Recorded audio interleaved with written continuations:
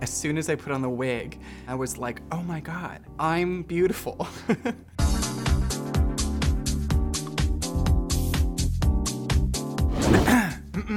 I'm Ryan Roschke, and I am a staff writer and reporter for POPSUGAR. I'm very new to drag. I just started doing it a couple months ago. I think when I arrived at the moment when I was like, I want to do drag, I hit a point in my life where I felt kind of bogged down with sadness and heartbreak and anger. I wanted drag to be something I could pour all of that into.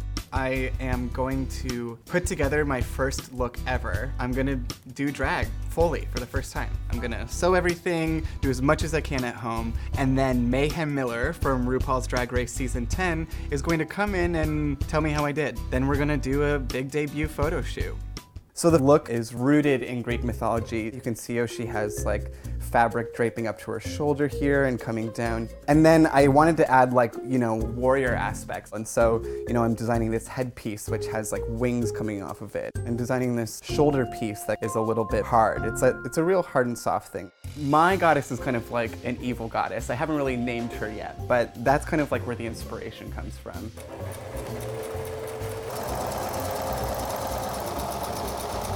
Ta-da! I mean, I think it looks pretty good for someone who has no idea what they're doing. I don't know how to paint nails. This is a disaster.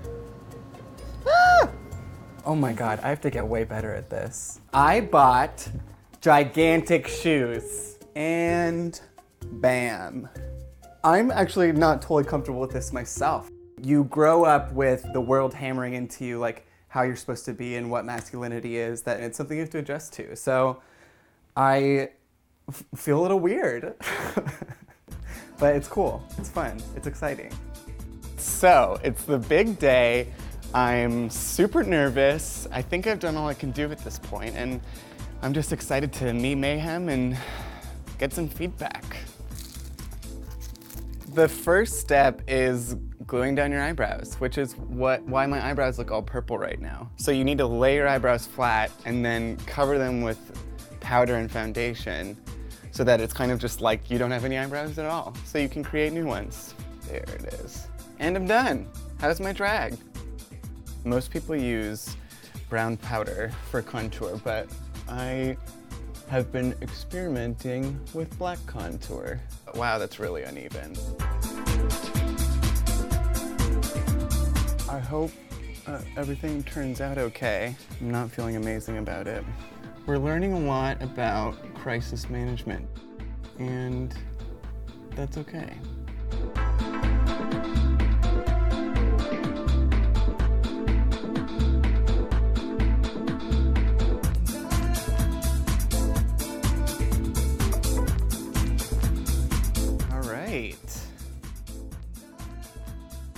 I have razor burn, everyone.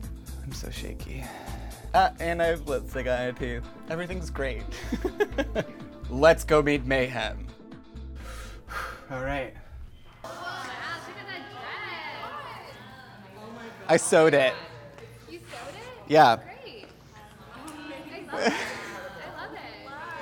Wait, this is amazing. I haven't decided yet. I'm gonna ask Mayhem about it.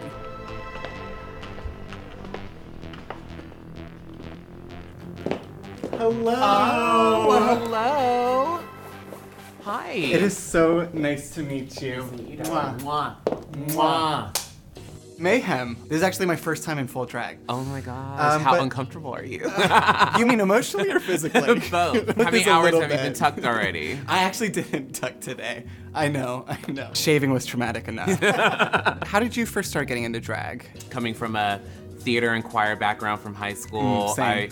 I was like very intrigued by it because I was like, oh my God, this is just like theater, but better. I found like the prettiest girl around my town and I was like, okay, I'm gonna stalk her and I'm gonna go to all her shows and beg her to be my drag mom. Finally, she caved in. RuPaul's Drag Race. I heard you've been auditioning for it for a long time, is that right? for a very, very long time. It took me almost a decade to do it. So I found my yeses in different places. And all those no's prepared me for my yes moment for RuPaul's Drag Race. If someone wants to be a great drag performer, what do they need? You definitely need to do your homework. Yeah. You need to be well-versed in drag. You have to have a good self of where you want your character to go. What's like the number one piece of advice you would offer me as I move forward? To have fun. That's so awesome. If you're not having fun, then no one else is having fun around you. So my persona is like an angry, vengeful goddess. I like that. I know. It's different. Yeah, it's thank different. you. And you have a point of reference. I want to run my top 3 names by you. Okay. So the Greek goddess of chaos is Eris, but the Roman name for Eris is Discordia. So that's the first one. The next one I was thinking was based on the river Styx, and it would just be Miss Styx. And then the last one, I'm thinking something like Calypso Claw or Calypso Crux. I'm really feeling Miss Styx. Miss Styx? Yeah. Okay. I like that. And I have really long stick legs. So. I know, because you're very tall. I am super tall. I don't know if I really want to like glue onto one yet. Don't but glue it. Yeah, you'll I'm know. still Rolling just around keep playing in with it. Did I do okay on my contour today? And I'm loving it with the black and blue because it's going with the outfit yeah, too. and So it's fun. and I kind of wanted to make her a little ghoulish or like kind of like a creature. So I would say even go deeper with it. Go sharp and go dark. It's fun. Okay. Like, have fun with it. Sweet. Just keep pushing with it. Your drag will evolve and grow as long as you keep pushing yourself. Do you think it doesn't count if I'm not tucked? It definitely doesn't count. It doesn't count. So you're gonna have to. Today's test. canceled. I'm sorry, everyone. Well, welcome to my trashed makeup station. All drag queen stations look like this. Okay. If you want to try to help me deepen my contour before I do my photo shoot? Sure. So, okay, you'll get your contour color. So you just blend it out so it's not. You want to make sure that, you know, from the bow of your lip, like everything is like equal. This is like parallel parking while someone's watching. And then blot together. Yeah. Yeah. Does it look good? Yeah. Thank you. See, photo shoots are the fun part. Yeah. Can you tell I don't have a lot of modeling experience? I want you to think statue and statuesque. I'm liking that, hand on hips. Try arching back more. Yeah. Oh yeah. Dim the eyes, lower your head some.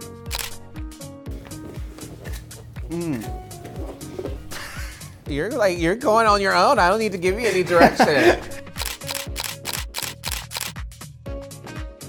If it feels wrong, then it's right. Ooh, good to know. Okay.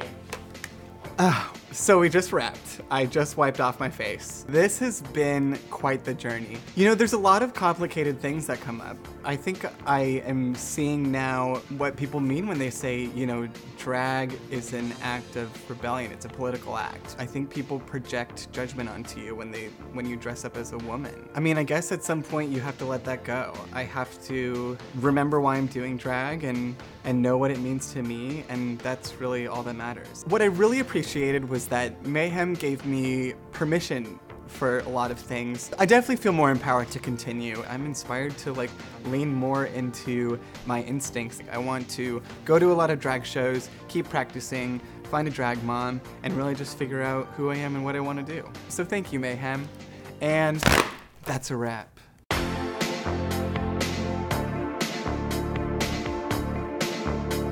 I don't think you can ever be the best drag queen. You should always aspire to be a better version of the drag queen you were yesterday.